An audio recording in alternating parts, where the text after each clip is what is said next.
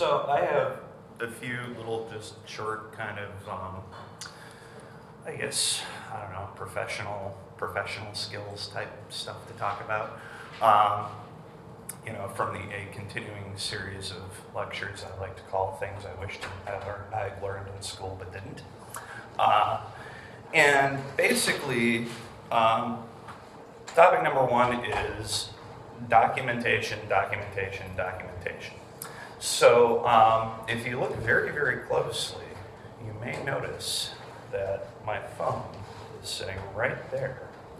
And it happens to be photographing me while I speak. Why would I want to make a video of me running my mouth? Well, under normal circumstances I wouldn't, but when I have something kind of, I don't know, important that I'd like to share or something, sometimes I like to make a video of it and put it up on my website and all that good stuff because it's documentation. It's catching me being professional in a professional setting. And at least in my experience, usually when it comes to documentation, I'm like so fried from finishing the project that I just don't even want to think about it, and then it falls by the wayside and it just doesn't happen. But I am here to tell you that documentation is so totally worth it because, you know, we talked about portfolio. We talked about how, you know, when we're making portfolios, particularly when we're kind of starting out, it's important to follow a narrative or to present a narrative and, you know, kind of say, well, this is what I know and I came to learn it at Illinois Wesleyan University, and in this project, you know, this was the problem I had and I did this research and solved it, and here's kind of a representation of the process of me designing this logo. You know, this is step one, step two, step but, you know, as your career kind of continues, and regardless of whether you are in graphic design or the arts or whatever, you know, chances are you're probably going to be asked by somebody to go give a presentation on something sometime. And that makes you look really cool in terms of being a professional. That's how people say things like, ooh, that person really knows what they're talking about. And believe it or not, that actually spreads far and wide, like doubly far and wide now that we have, you know, the wonders of social media. So, I mean, you never know when you're going to be kind of caught by somebody who's going to give you your next job. And when you have a lot of documentation, then it's very easy to say, oh yeah, I did one of those, I made that work, you know. And if you're going out for a teaching position, which, I don't know, maybe that might be where life takes you, then you can kind of say, oh, well, here's an example of how I am in the classroom. Here's me sharing information with students. And if you're very lucky, maybe it'll become like some kind of viral meme and you'll get famous. I don't know. But sub point to the documentation discussion. Now that we all have smartphones, make sure you got your portfolio on your smartphone. I mean, make sure that you have not only your portfolio work on your smartphone, but you also have it neatly organized so you can bring it up in like a second or two taps of your thumb. Because, again, you never know when you might have to give an elevator pitch to some random person. We all know what I mean when I say elevator pitch. You know, you have 30 seconds with somebody who's really huge in the industry. You got to have that down, and you got to be able to say, oh, well, you know, I just was working on this project, and, you know, I did this, that, and the other. And again, it's like, it's how you get jobs. Being able to prove that you're capable of doing the work in a way that nobody can really argue and is pretty much like right in front of your face is totally the key to basically maintaining employment. And also, you know, networking, which brings me to my second professional type things I wish people told me in school.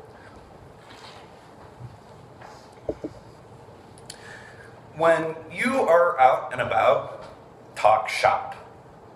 When you are with your family, talk shop. When you are with your friends, talk shop.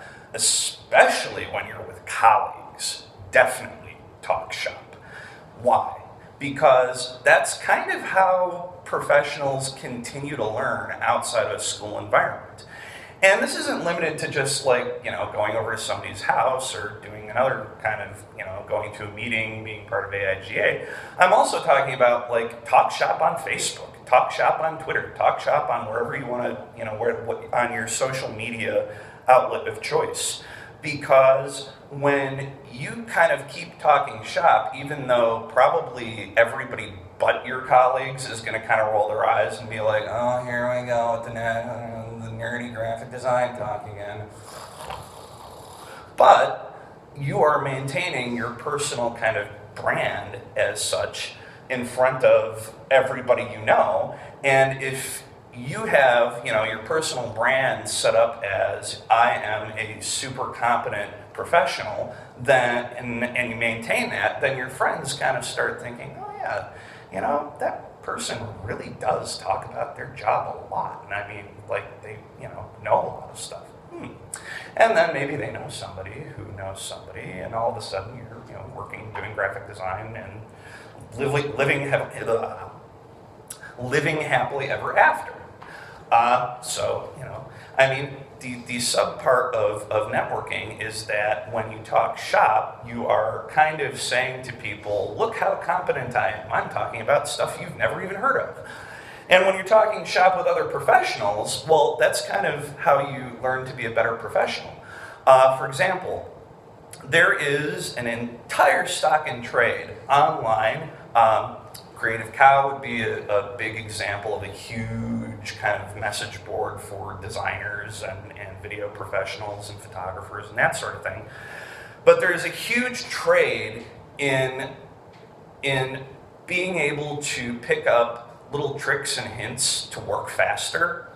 Why do we want to work faster? Well, you want to work faster because time is money, and the faster you work, the more you get done and the more money you make. And so a lot of these kind of online resources and communities with designers and all those kind of folks usually are full of all kinds of little tips and hints and tricks about how to do anything.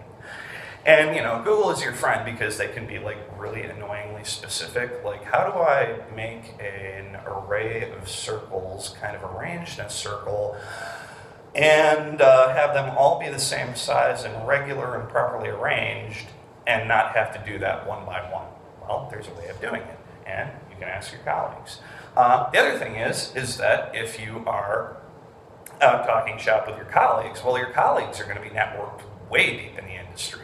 And if you are doing that similar kind of dialogue of, yeah, I'm really competent, I was just working on this, and I learned that idea. Oh, really, you have this trick down?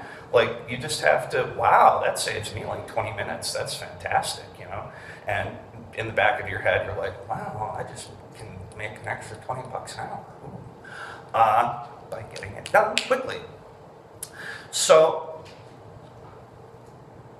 I guess my point is you have to be a member of your own professional community, and you have to interact with that, because in general, it is a great way to find opportunities, and it is a super easy way to find work where you don't have to do like a stack of packets this high and mail it out to every design group or anything that you could ever possibly work with.